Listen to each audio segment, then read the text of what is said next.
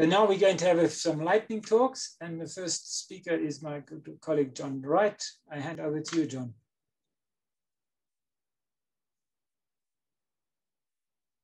I can see your screen, looks good. You're still muted. Hopefully you can hear me now. You're cool, yes. Cool, thanks. So the first thing I wanted to start by thanking all the different participants here. So I'm actually a beamline person.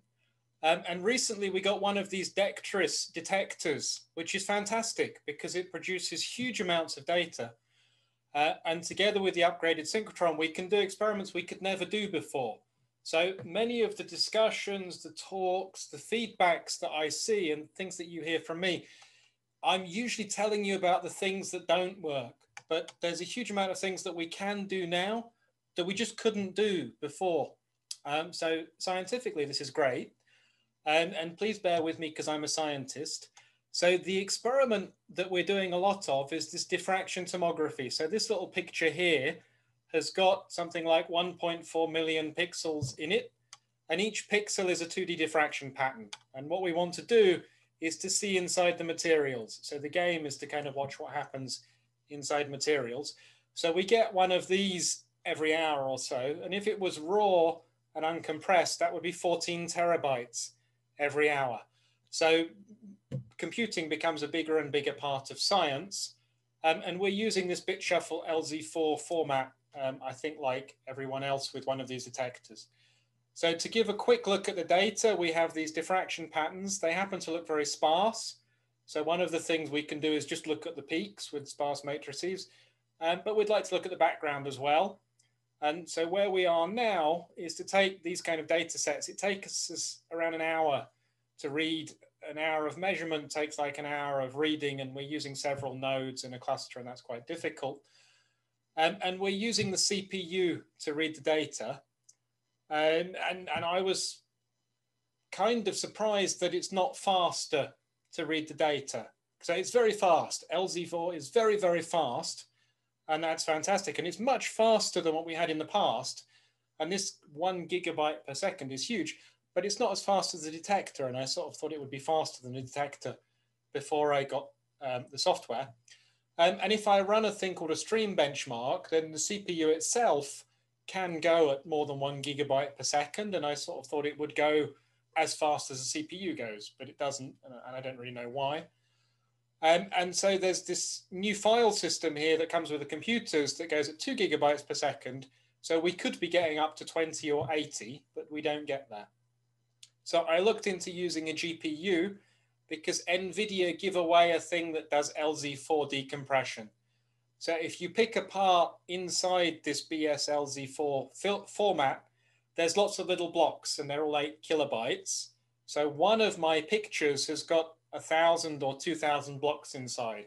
So you can do parallel on one picture.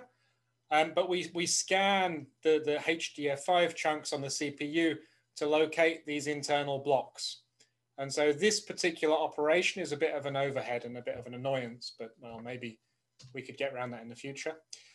So I tried to put together some kernels in CUDA, and I'm a scientist, chemist, crystallographer, so they're probably not very good. But anyway, they run and they give back the same numbers. So if I look at the numbers I get back, the bit that comes from NVIDIA, so the decompression from NVIDIA is giving about 120 gigabytes per second on a very, very expensive GPU. So that's very good. And then the shuffle takes a kind of similar amount of time. And then here I put a reduction on to kind of prove that the GPU does some work. And then there's a whole load of overhead down below that somebody smart could get rid of by plugging this into a pipeline. On a less expensive GPU, but still very, very expensive GPU, it's something like 50 gigabytes per second. So it's like having 50 core CPU and parallel code running. But this is using an old version of CUDA. So there's this massive overhead on the API that could, of course, be cleaned up because you could stop doing lots of mallocs and frees all the time and so on.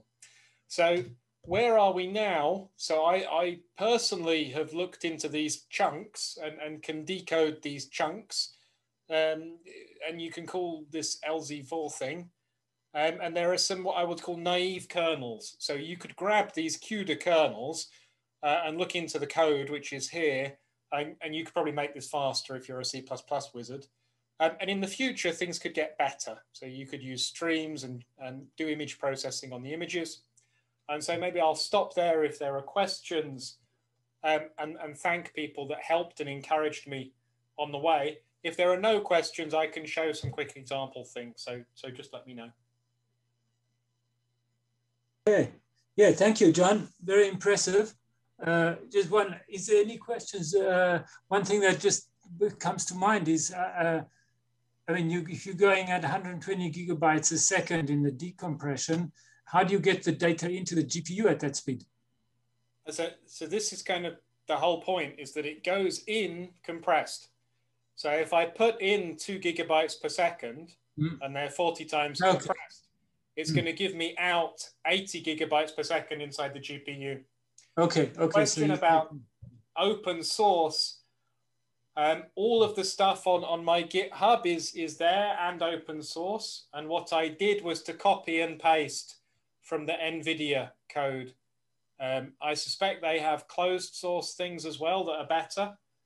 And there's an Intel, like if you use Intel IPP, for example, you can go faster on CPU if you use the closed source Intel code. Okay, it's like you're missing a license file. Okay. Yeah, that's like an we academic story. Question from Zenek. Zenek's put his hand up. So I consider this very interesting and exciting, Jonathan. But so you say that like the block that we are using by default in the compression, for Eiger fits the library of NVIDIA. Yeah, so if you use the default chunk size, then inside of bitshuffle+LZ4, he's using 8 kilobyte chunks. And this is so that he can do the transpose in L1 cache. So your file, your actual data that's inside, if you get the chunks, is 8 kilobyte blocks. So all of these arguments about how you should chunk your HDF5 file is a bit academic, because when you read your chunk inside it, it's got 8 kilobyte chunks regardless. And what's really annoying is the last chunk in the file that doesn't come out to exactly 8 kilobytes then messes up all of the algorithm, because you end up copying the last 3 bytes or something. Okay, but there is also HDF5 chunk and the bit shuffle, not LZ4 block chunk. So there's bits shuffle is doing a transpose. So there's actually help, or help that there's like my notes, which is maybe not helpful. Yeah, I might be wrong. But there's some documentation in here which tries to explain something about what I understood of the format. So I think there's like shuffle notes, which tries to explain how the things are inside the file. It probably needs a picture. John, you're perfectly right. You're perfectly right. The whole idea is that one block fits into the level 1 cache of the processor, of any processor. So it does the bit shuffling and then the compression, or does the uncompression, then the bit unshuffling. And the idea is to have those one after the other exactly, so that the data do not leave the level 1 cache from the CPU. This is the reason why. I was always curious if what we use fits what is like what is on the NVIDIA hardware.